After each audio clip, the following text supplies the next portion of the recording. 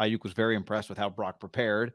And he said that Brock had come up to him and apologized for missing him on a few things. He said, I'm going to get better and I'm going to feed you. And Aiyuk was like, that's all I want to hear. So he made Aiyuk very happy. Fred Warner said, how can you not be good? He's playing against the number one defense all the time. Kittle's calling him BCB. I don't know if they're putting his face on T-shirts like they do for Mike White in New York, but it seems like it has kind of that similar, everyone wants him to succeed. How far they think he can carry them, whatever. They clearly all want him to succeed. And I think everyone understands it takes more than just, it's not on Brock Purdy's shoulders for this team to succeed and fail. Well, because it definitely wasn't on Jimmy's, even though he was having like a career year. But he definitely can hold them back. Like the quarterback can keep you from succeeding, right? Well, like you said, he just can't turn the ball over. So to me, if you feed them without throwing the ball to the other team, and I think these next 2 weeks are going to be a huge test. You're playing I think they're pretty good. I don't know where statistically they rank. I haven't checked, but I think they're going to be a problem for the 49ers because they're not going to be able to run the ball against this front. And then Seattle, like their defense is clearly leaking some oil over the last several weeks. But I do feel like in that environment, it's going to be a tough place to operate for a guy making his second career start. That place is going to be so fucking loud. We've already talked about it the other day with Baker. Like that's going to be a fantastic television product. Yeah. That Thursday night game is going to be as good as it gets. So, I mean, he's just kind of going to get a baptism by fire. It's kind of crazy how fast everything happened. Did you see the clip of, I think it was Johnny Holland, the linebacker coach, who was sitting there with Greenlaw, and like Greenlaw looks up, he's like, Brock's in, and he's like, Brock's in? Because, the defense just comes to the sideline, and it's not like everyone's communicating. The defense. It's not like the whole game stopped and Jimmy got carted off the field either, right? Exactly. That didn't happen. The defense is not on the offense's headset, right? They're on separate channels. So it's not like they're communicating like, get Brock ready. You're just talking to your guys. When the offense is off the field, all the defensive coaches are at the sideline. I think it was a little bit of a shock to everyone. I do wonder if this group of guys, Debo, Aiyuk, Kittle, Juszczyk, McCaffrey, clearly just a little used to playing with just random quarterbacks. I mean, they have not exactly been just playing with one guy for the last 6 years. Think how many different guys have thrown Aiyuk the ball. Like literally Aiyuk, his rookie season, Jimmy. Then second year, they draft Trey, but Jimmy still stays. And then all offseason, he becomes best friends with Trey Lance. Because it's rightfully so. George kind of did too. They thought the transition was happening. So you could argue they're just a group of offensive skill guys who are probably more well-balanced than some guys around the league that are just kind of used to just one guy feeding them the rock, and the transition would not go as well, just in terms of like, how is this going to go? Like they're just used to kind of shit hitting the fan. And you would argue their receiving numbers have never been like Devontae Adams, 140 catches. I mean, that's just, it's just not going to be the case for the foreseeable future. Yeah, so that's an interesting dynamic in that you don't just have like one guy who relies on the quarterback to Justin Jefferson style to feed him the ball 130 times a game. So you're right. They're used to sharing. I think they're used to having it be kind of incumbent on them to make plays. Like you're just going to get me the ball and then you're going to throw it 7 yards and then I'm going to run it for 6 more yards, right? That's Aiyuk's deal. That's definitely Debo's deal. Certainly it's Kittle's deal. It's definitely Juice's deal. It's definitely McCaffrey's deal, right? Like it's kind of Jennings. It's just, hey man, at 3rd and 7, I'm going to go 7 yards plus a foot and you're just going to have to put it wherever. I'm huge. I'll catch it.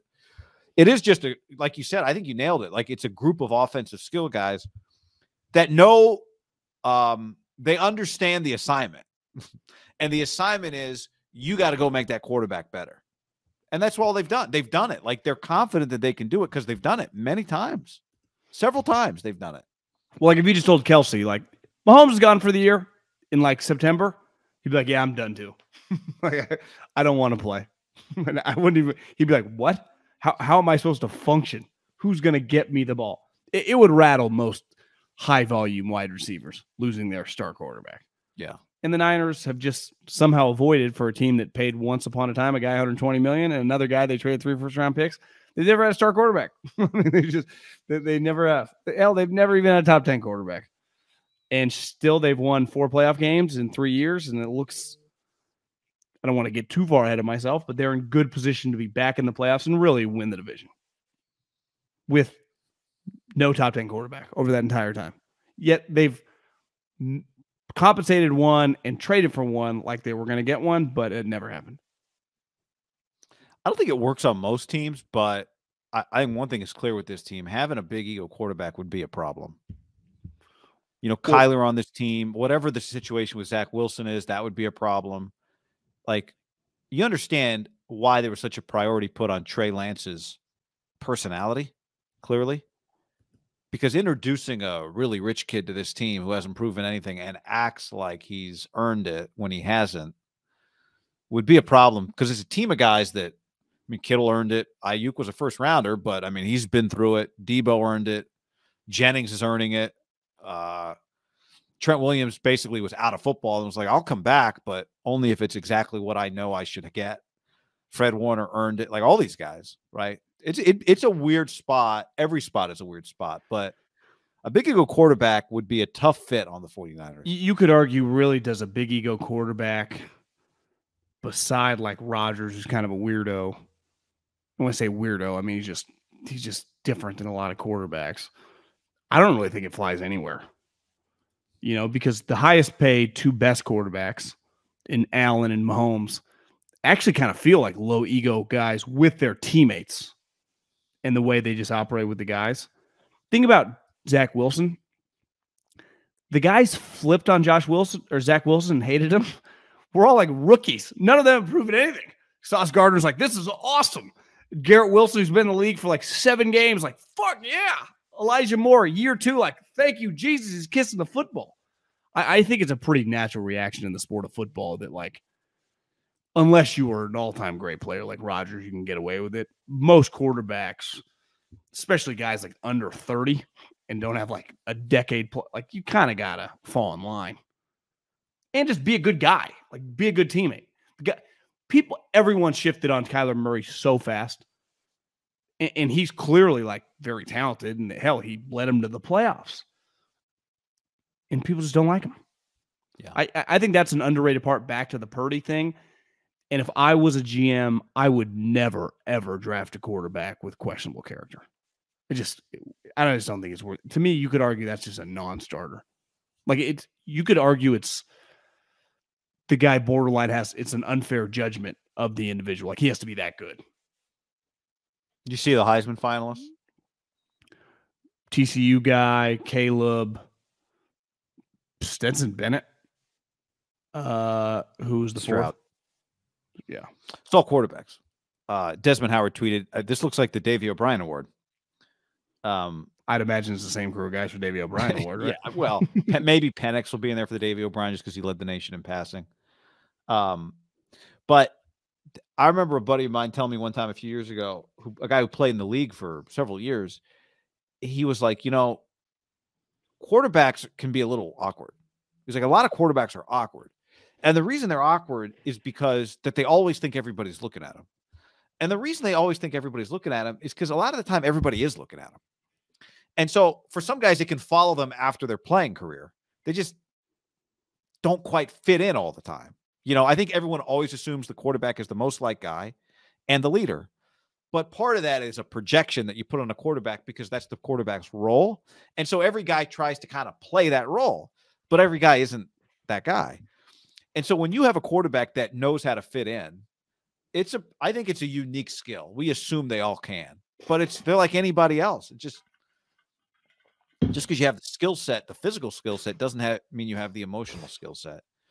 And, you know, I don't know that it means anybody plays any harder for Brock or anything like that, but I think it makes his job a little bit easier, right? It gives me, honestly, a little bit more faith in him that I do think it's authentic that they believe in him to whatever degree, whatever they believe that they can go to war with him. Right. Agreed. Now, it doesn't mean he's not going to throw a backbreaking pick. It doesn't mean he can make the throws that Jimmy can. I also think the other thing with him that's impressive, and it has to impress them, like being the last pick, being a rookie quarterback it's one thing to be a backup quarterback to have the game he had the other day. I think to be a rookie quarterback and have the game he had the other day is a little different. If he'd been in the league for 3 years and had that game, it'd be a little bit of a different story. But to be a rookie and be toe-to-toe, like it was him versus Nate Sudfeld, and he won. You got to just be, I don't know, you got to be a hard worker. You got to be smart. I would think to be a rookie quarterback and be able to step into that spot, you've probably shown some people some things. When I heard that after every practice, or maybe it was after every meeting, that Brock, Greasy, and either Slowick or Kubiak, one of the two, go over every play from practice that Jimmy ran of the game plan. Because obviously he's doing the scout team. So the only way he doesn't get the physical reps, so the only way he gets the reps of the game plan is mental reps. And they've been doing that all season.